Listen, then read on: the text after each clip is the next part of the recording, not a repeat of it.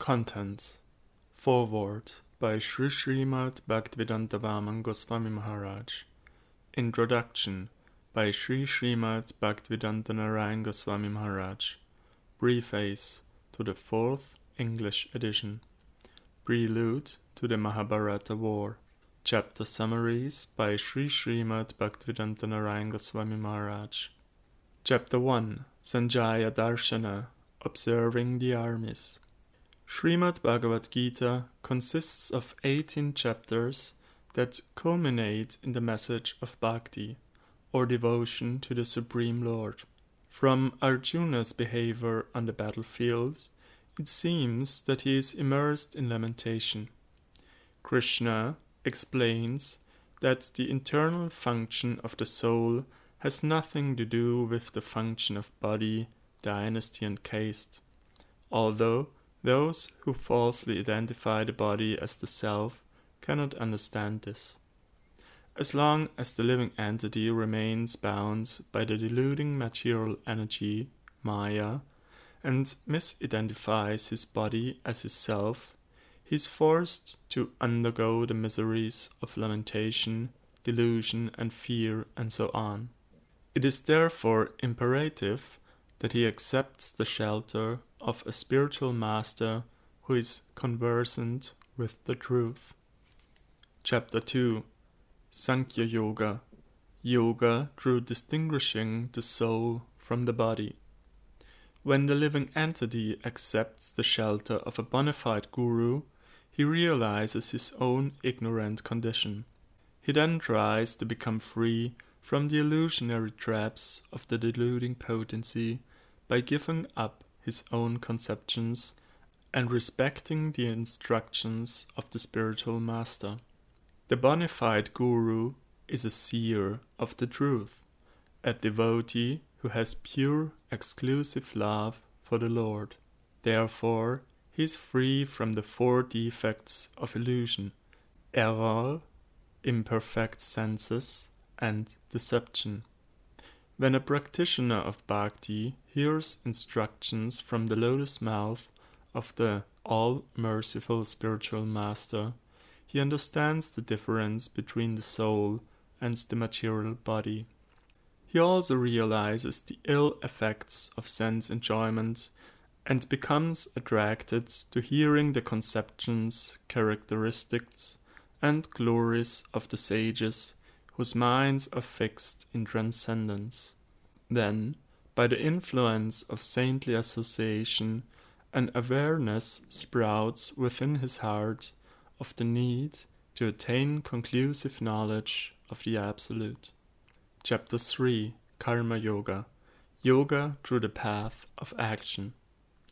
When the living entity has heard Sri Krishna's instructions, he understands that the path of spiritual advancement, whereby the fruit of one's pious action is offered to the Lord, Karma Yoga, consists of endeavors in service to Him that are performed without selfish desire.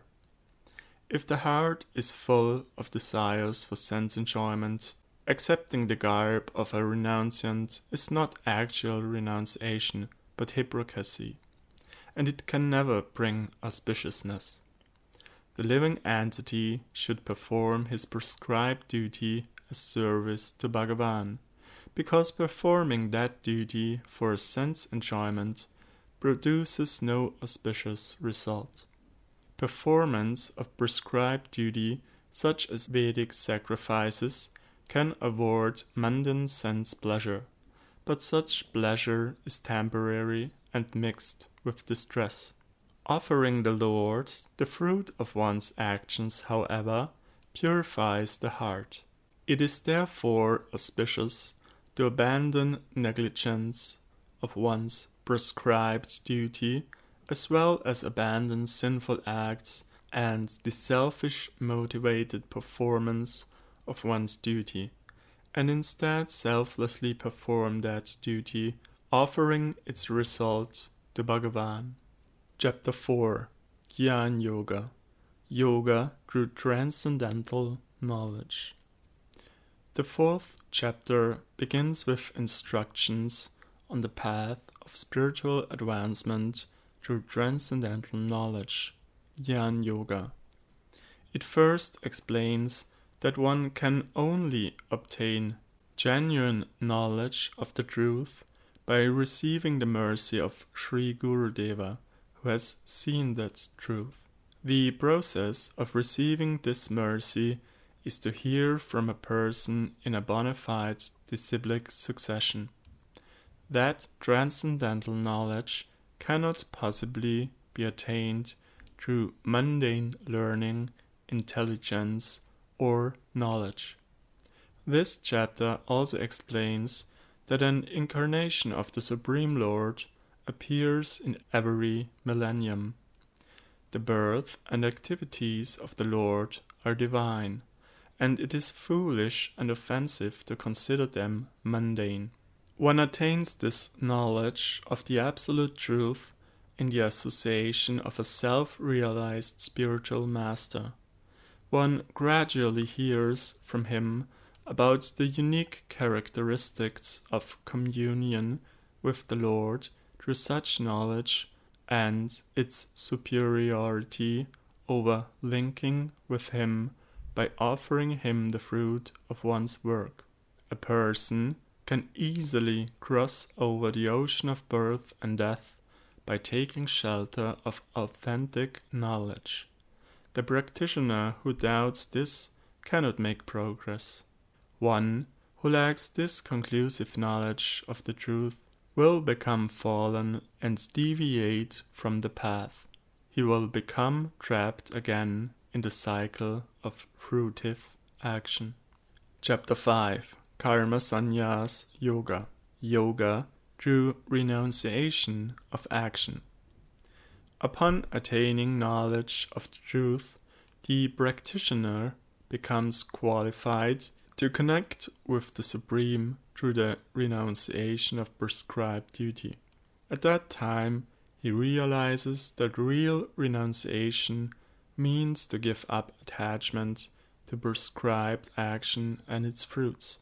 For one whose heart is still impure, it is both proper and beneficial to adopt the practice of offering the fruit of one's work to the Lord, remaining detached from both the process and its result, rather than completely renouncing the work itself. Selflessly offering of the results of one's prescribed duty to the Lord bestows the qualification to attain the nature of Brahma, or God, and those who know God attain peace. Chapter 6. Jnana Yoga. Yoga through the path of meditation. The practitioner understands from the instructions of the spiritual master, who has seen the truth, that one can only meditate on the Supreme Lord when the heart has been purified. A genuine mystic, yogi, or renunciant is devoid of mundane desire, because no one can attain perfection in yoga as long as one still desires material enjoyment. It is necessary to regulate eating and recreational activities to attain perfection in yoga. This perfection means, first, seeing the Supreme Lord as the indwelling witness in the hearts of all living entities, and second, realizing that all living entities exist only due to the support and shelter of the Lord. It is also clearly stated in this chapter that a devotee of the Lord is superior to a fruitive worker, an empirical philosopher, and a mystic. Chapter 7. Vijnana Yoga. Yoga through realization of transcendental knowledge. Constant study of these instructions leads one to the firm understanding and realization that Bhagavan Sri Krishna alone is the ultimate limit of the supreme absolute reality, and that there is no absolute reality other than him. Only by surrendering exclusively to his lotus feet can one become free from the bondage of the deluding material energy. 4 types of people have no qualification to engage in worship of the Supreme Lord because they perform impious acts: the foolish, the lowest among mankind, those whose nature is demoniac, and those whose knowledge is covered by illusion. Consequently, 4 classes of people are endowed with spiritual merit and can therefore engage in worship of him: the inquisitive, the distressed, those who desire wealth, and those desirous of liberation. In this world, the devotees of the Lord are most rare. One does not attain one's eternal welfare by worshipping various demigods and goddesses. Chapter 8. Taraka Brahma Yoga, the Yoga of Absolute Deliverance. Only those who are exclusively devoted to the Supreme Lord can know tattvas, or fundamental spiritual principles, in regards to the Lord's featureless aspect: Brahma tattva, fruitive action, karma tattva, the basis of this material manifestation, adibhuta tattva, etc. One-pointed devotees can easily attain Krischna. Gita 8.14. Devotees of the Supreme Lord never take rebirth. Gita 8.16. One can only attain him by exclusive devotion. 8.22. Chapter 8.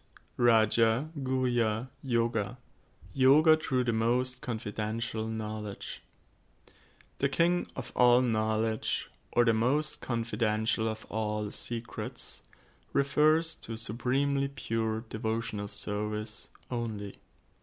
Material nature is not the original cause of the cosmic creation, because its potency to create only comes by the inspiration of the Supreme Lord. It is foolish and offensive to think that Sri Krishna, the Supreme Personality of Godhead, is a human being, or that his body, composed of eternity, knowledge, and bliss, is made of 5 material elements, like the body of an ordinary conditioned soul. Genuine saints engage in the worship of Sri Krishna with exclusive devotional moods, and Sri Krishna personally attends to their necessities.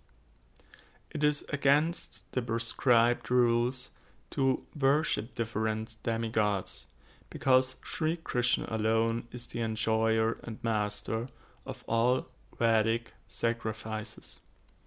The Supreme Person accepts anything that is offered with love by the pure devotee. In the last verse of this chapter, it is concluded that pure devotion is the only means to attain the Supreme Lord. Chapter 10. Vibhuti Yoga, Yoga through appreciating the opulences of the Supreme Lord.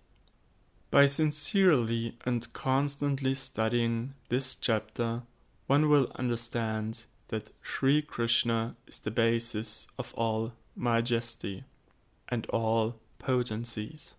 The entire material universe, with all its opulences, is just 1/4 of his opulence. When one attains knowledge of the Lord's majesty, one can easily understand that everything is directly or indirectly related to him. He bestows Buddhi Yoga, or pure intelligence, upon his devotees, so that they attain sound understanding of tattva, fundamental philosophical principles. In this way, their ignorance is destroyed, and they engage in worship with pure love. Chapter 11. Vishvarupa Darshana Yoga. Yoga through beholding the Lord's universal form.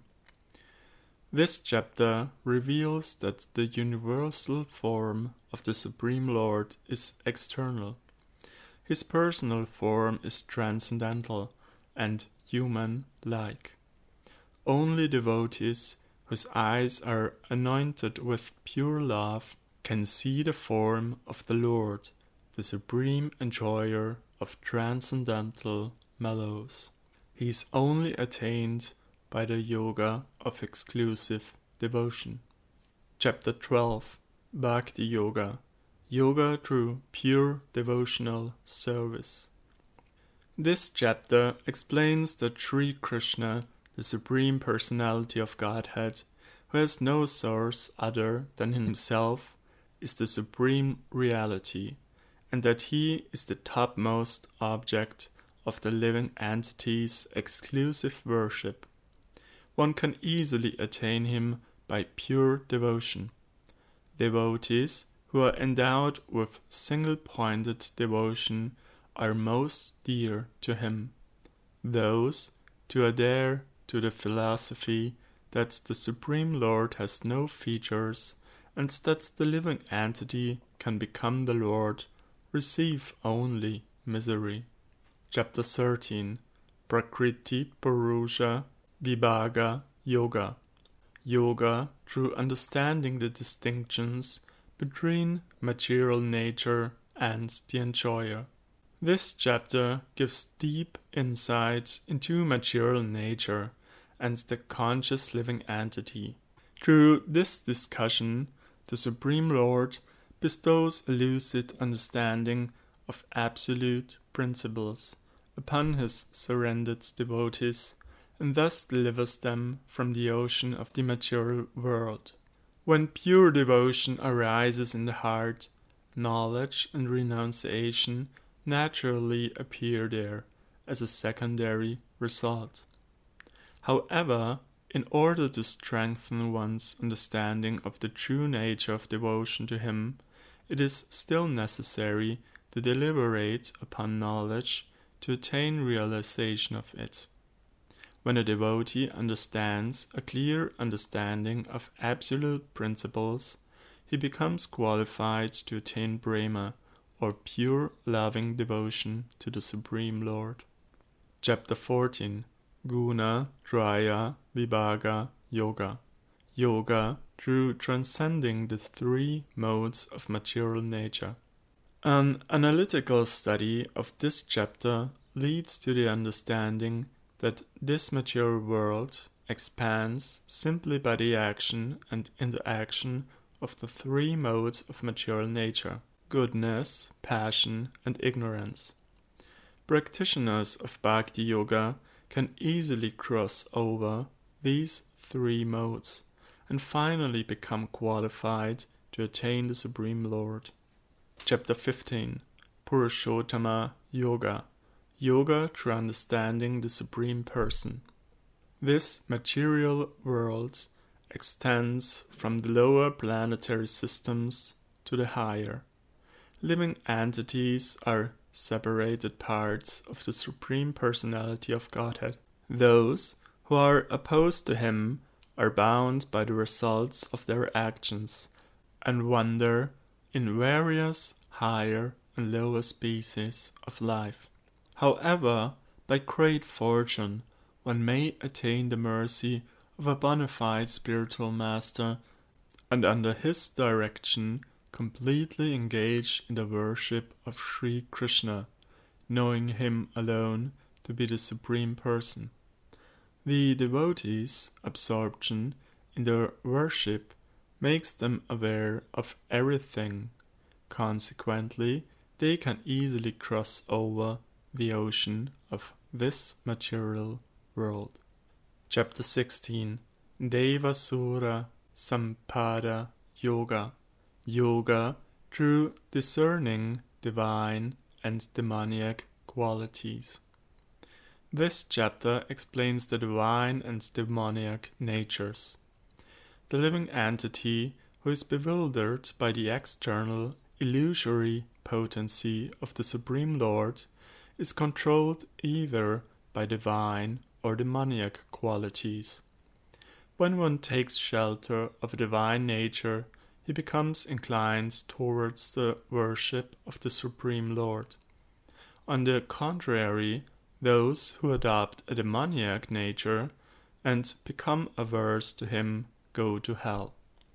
Those of a demoniac nature proselytize the theory of Mayavad, that everything is illusory, including the Supreme Lord himself. It is essential to become released from this demoniac tendency. This can be achieved by worshipping the Lord with faith in the association of pure devotees. Chapter 17. Shraddha, Raya, Vibhaga, Yoga. Yoga through discerning the three types of faith.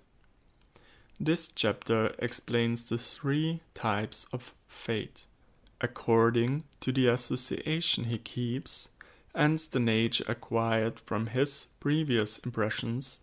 A person develops faith in that which is in the mode of goodness, passion, or ignorance.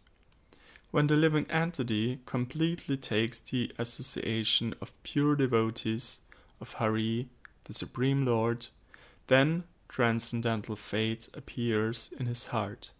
He can then worship the Lord who is transcendental. Such a devotee is an actual saint. Chapter 18. Moksha Yoga, the Yoga of Liberation. This chapter presents the essence of the entire Gita. First, Sri Krishna is identified as the highest truth among all of his transcendental manifestations, and then the most confidential instruction is given. It is explained that one can attain service to him, which is full of transcendental mellows, in his supreme abode by following these practices in sequence. First, surrendering to him. Second, practicing of the 9 limbs of Bhakti. Third, accepting the shelter of Bhav Bhakti, or pure transcendental devotion.